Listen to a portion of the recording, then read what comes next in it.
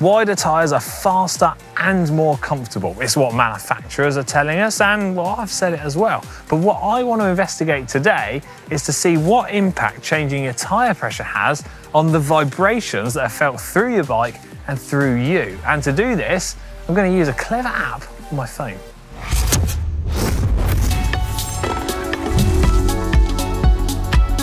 Now, you don't have to be an expert to go, yes, a lower tyre pressure is going to result in a more comfortable ride, but that's going to come at the cost of rolling resistance.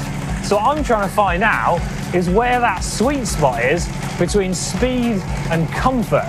So first off, we're going to have to find out a little bit more about these P0 TLR tyres. According to bicyclerollingresistance.com, one single tyre ridden at 29 kilometers an hour with a weight of 42.5 kilograms on it exhibits the following rolling resistance. So when ridden at 100 psi, you have a rolling resistance loss of 12.7 watts. At 80 psi, it's 14.3 watts. And at 60 psi, it's 16.9 watts. So to account for the two tyres that are on our bikes, you just need to double those values. And that's when worked out with a system weight of 85 kilograms. So that's the bike, all your kit and equipment, and the rider themselves. So that's about right for me today. Now, on my bike today, I've got the 28mm version of these tyres fitted, whereas the test results I've just discussed were for 26mm tyres. But it should follow a similar trend, and that is that a higher tyre pressure results in a lower rolling resistance. So let's see how that translates out on the road when we start to drop those pressures down. Using a specific section of road, well, this section in fact, I'm going to ride down the hill, I'm going to freewheel, and I'm going to be in one set body position.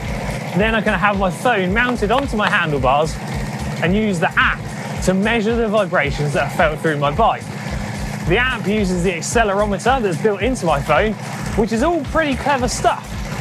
Then, through using that phone, I can record the vibrations and compare the tyre pressure that I'm using and how fast I've gone through that section of road to try to see how much difference the pressure makes.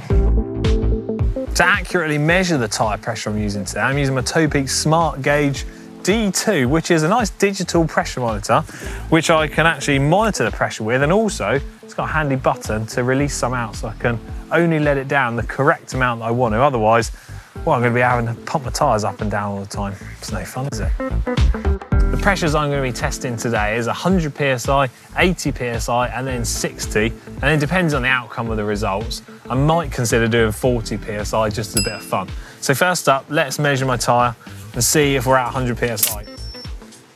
Well, it would appear we're at 95 psi, so we're going to do the first test at 95 psi, not 100. In the Cobble Classics, we see riders and teams really trying to find that sweet spot of comfort and speed through adjusting their tyre pressures. They have the tyre pressure slightly lower so that they have the control and comfort over the rough cobblestones, but that is going to come at the expense of speed on the smoother tarmac. Now you might be thinking, yeah, but how does that relate to me? It's unlikely that any of us are going to be going to do the Cobble Classics, but we do very often ride on rough and bumpy road surfaces, so trying to be able to find that sweet spot is going to help all of us out. So all that's left now is to conduct my little experiment. So this is my start point. I'm going to get on the bike, roll all the way down. I'm going to time my runs using my Wahoo smartwatch. All I need to do now is mount my phone onto my handlebars, and to make life simple, I'm just going to use some rubber bands.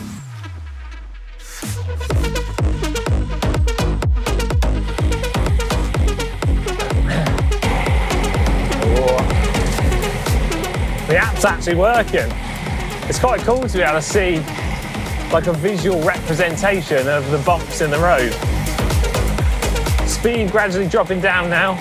So throughout the runs, I'm going to need to try and replicate a similar position that I'm riding on so that we've got a fair test. So now I need to pick a clear marker that's going to signify the end of our test, which I think is going to be this little road sign on the left. So, roll away to the start, and next to this, I'm going to press pause and pause. Right, there we go. Test one. Test 1 done, let's set my pressures for test 2 now, which is going to be 80 PSI.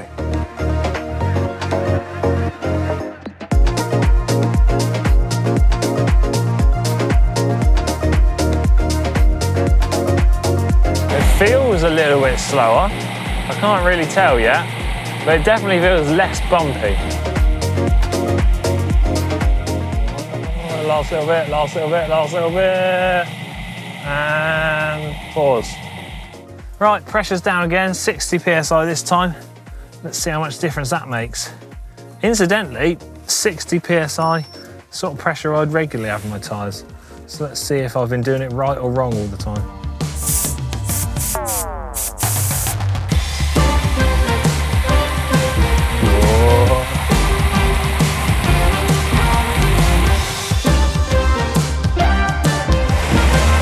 Well, it definitely feels more comfortable. Comfort is definitely improving. Oh, it feels like I'm getting slow now. Nearly, and stop. Right, I'm just gonna get my tyre pressure set up for the final run, which is gonna be 40 PSI. Now, I know that isn't exactly a common pressure that people are gonna run their tyres at, but in the interests of science and mostly fun, I'm gonna test it anyway. Let's get these tyres set to 40 PSI, and hopefully they're not too squidgy and I roll along at an okay pace. God, that's gonna be very flat.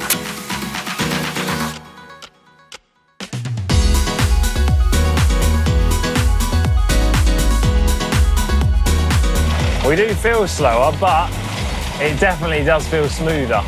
I feel like the tyres are just soaking up all of the bumps, acting like a suspension, which is what they're designed to do, really. Oh, this last bit feels like it's taken ages. Come on, last little bit. Last little bit, last bit, last bit, last bit, and pause. That's the last test, done and completed. And what we're gonna do, we're gonna find a nice, sunny, quiet patch of road, or maybe even off the road, and we'll discuss the results of my findings, well, and see what's what. Let's do it. Right, we've finished the experiment. I've made it to a nice comfy bench, so I guess now's the perfect time to discuss the results from my experiment. So in order of the way we conducted the test, so it went 100 PSI, 80, 60, and then 40. So the first run, we had a time of 1 minute 26, and the phone recorded an average vibration reading of 0.15. But what's that measured in? Well, that's measured in terms of meters per second, and it's in a rate of acceleration. And then on the second run, pressure of 80 PSI, we've got 1 minute 24 seconds, average reading 0.14, so slightly less in terms of the vibrations felt on the phone.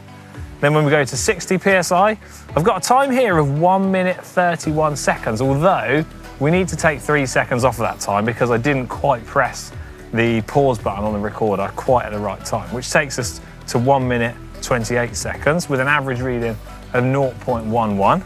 Again, less vibrations. So then on our lowest tyre pressure, 40 PSI, we've got a time of 1 minute 34 and the lowest reading of all of our experiment of 0.10.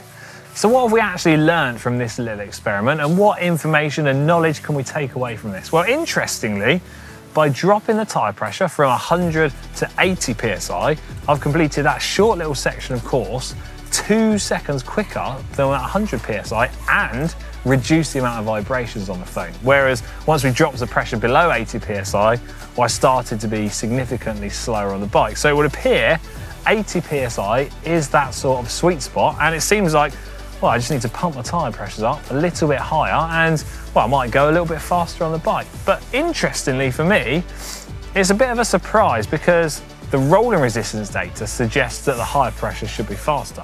But the reason I think that we're finding this results out on the road in the conditions that we normally ride in is because the tyre is able to do its job almost perfectly at 80 PSI. And that is to act as a shock absorber and a suspension for the bike to account for the bumps and undulations in the road surface, and therefore the bike is having to do less movements up and down, and therefore your efforts are driving you faster and faster. There you go. Hope you enjoyed this video and learned something new from my little experiment. And if you did enjoy it and want to see more videos like this, well, consider subscribing to GCN Tech. And I'm intrigued to hear your thoughts on tyre pressure, so let me know in the comments section down below what tyre pressure you would usually use on your bike. And all that's left for me is, well, I'm going to go and feed the ducks, although not bread, because apparently bread's bad for ducks. Anyway, see ya.